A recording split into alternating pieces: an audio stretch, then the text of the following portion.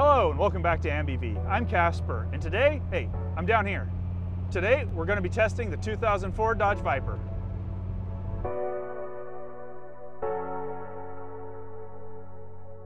I figured since it was such a nice day, we would just go ahead and put the camera up nice and high so you can enjoy the rare sunny weather here in Oregon.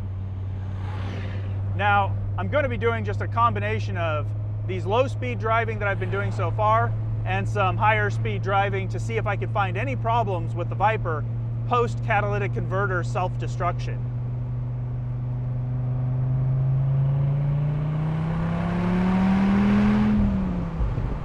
Now, if you follow any of my previous videos, you know that the driver's side catalytic converters were completely obstructed when the pre-catalytic converter self-destructed and blocked the post-catalytic converter. Now, that caused a weird problem where after I replaced the catalytic converters, the driver's side bank of cylinders felt like they were being obstructed or weren't firing properly. They also smelled like raw fuel. So that led me to want to test further. I pulled all of the driver's side spark plugs. They looked good. The car has less than 17,000 miles on it, so they should look good. And as of right now, so far on this test drive, all the gauges look great. I've got about 70 pounds of oil pressure, oil temperatures at 210 degrees, coolant temperature is at about 195-ish degrees, and ultimately, I see nothing that would make me think that this car is not in proper operating condition. Now, unfortunately, I've chosen to come out and do the test drive about the time school gets out, so I may be encountering some school buses, but we're not exactly out here trying to set lap times.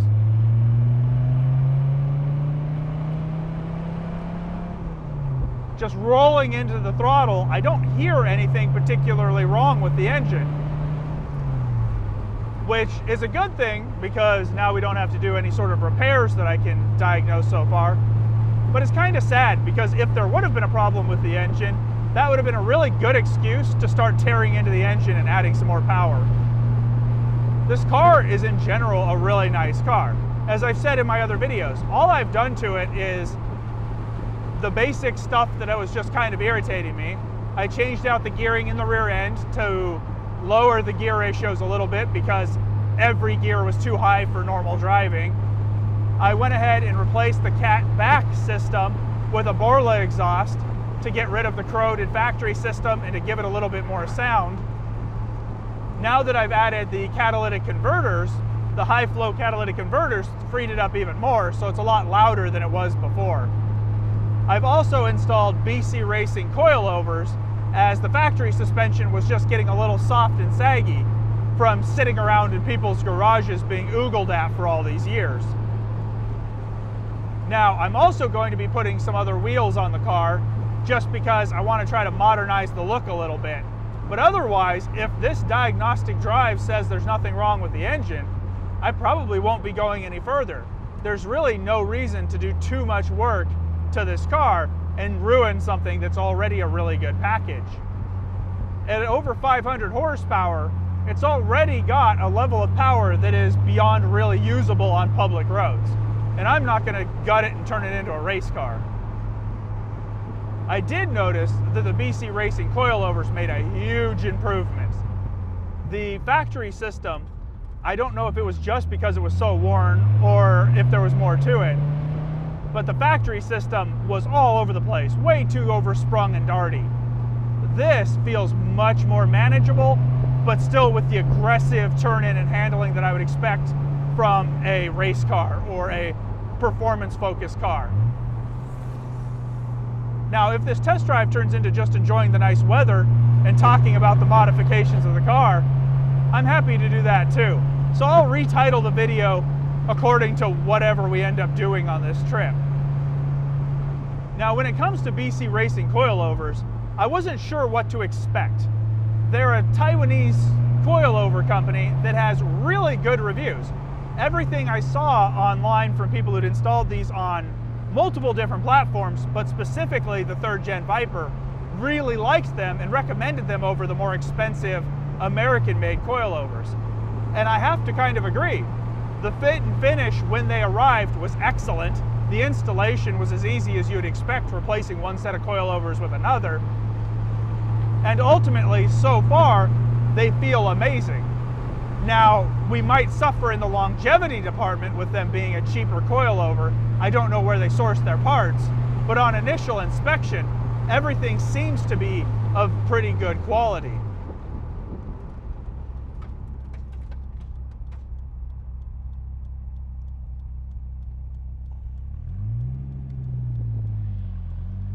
So far, I don't see any horrible fire coming out of the engine bay.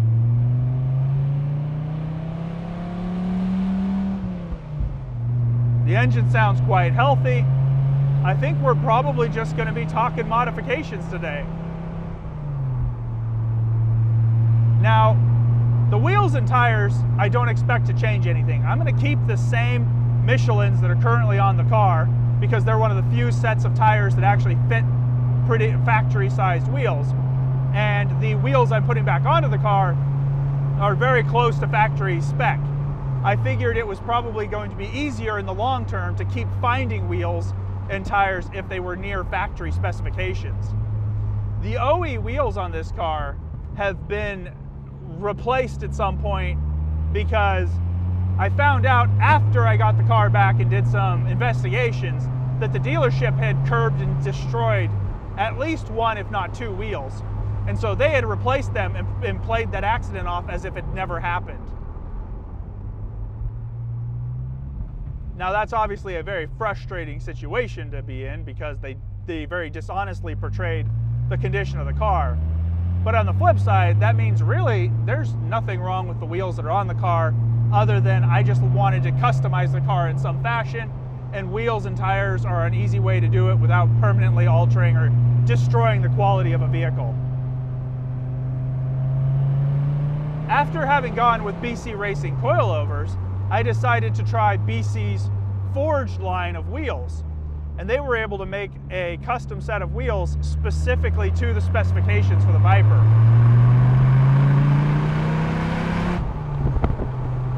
A little bit of traction loss there, but feels like the engine was trying to come back to life and do its thing.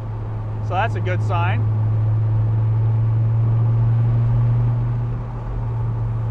Now out here in the country is a good place to do some just general diagnostics, as I can't go too terribly fast because there might be bicyclists or joggers or whatever, and there's a lot of driveways, so I don't feel inclined to push the car too hard. But also, there's a lot of low-speed corners and things to make me have to work the transmission, the engine. I have uphill, downhill, I have everything I need to do a pretty good overall assessment of the car. Now, when I had the obstructed catalytic converters, the problem was very obvious. The car wouldn't rev past about 5,000 RPM. In fact, anything past about 4,000 was really straining the engine. I didn't drive it very long like that. I basically drove it straight back, parked it, and started diagnosing it. Now, I'm just trying to determine what it should sound like, given it now has high-flow catalytic converters and aftermarket catback exhaust. The pops and bangs so far seem to be just a result of a more free-flowing exhaust pulling in cold, dense air.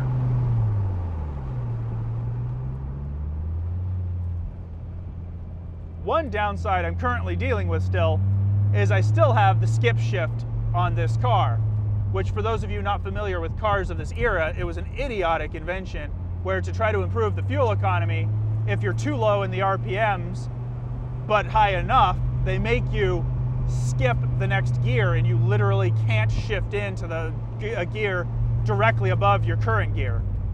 Now that's incredibly frustrating because a lot of times I just want to keep in a nice quiet power band area, and I either have to end up shifting up to lug the engine or I have to rev the hell out of it in a gear I don't want to be in.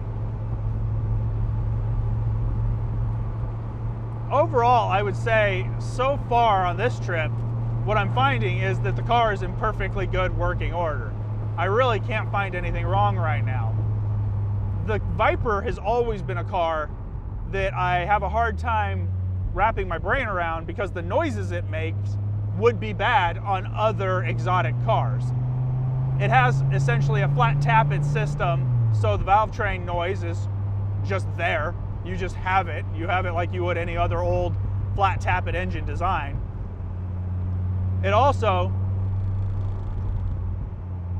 has a habit of making drivetrain noise and doing some strange stuff with the drivetrain that may be a problem, may not.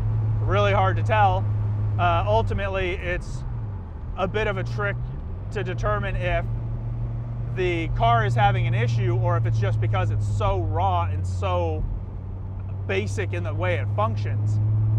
And the differential is still new enough now, the gear set, that I don't know that if any noise or anything's coming from that, it couldn't just be braking. So far on this trip, the drivetrain's actually been quite quiet, but I think I will probably go ahead and do a transmission fluid flush just to make sure that it continues to run well, because I bet the transmission fluid that's in here is from the factory in 2004.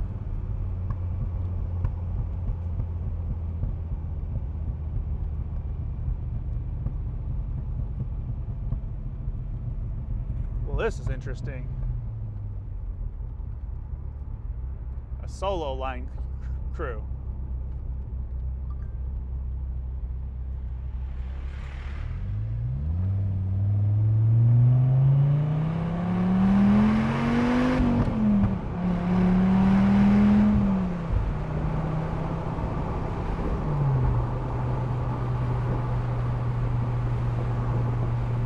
Out here on a public road, you can't really test much. You get up to 55, 60 miles an hour, and that's about all you can test on blind hills, blind corners.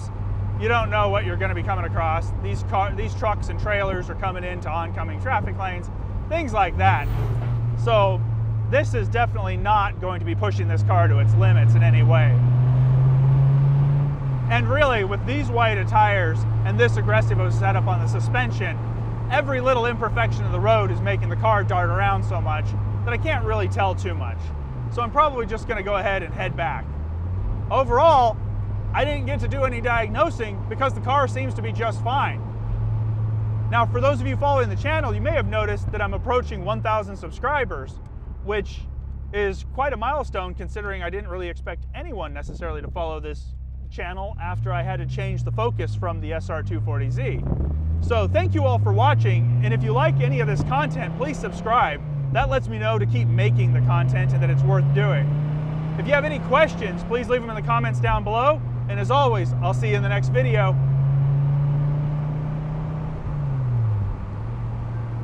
Hello and welcome back to AmbiV. I'm Casper, and today I'm just out shaking down the Dodge Viper to see if I can figure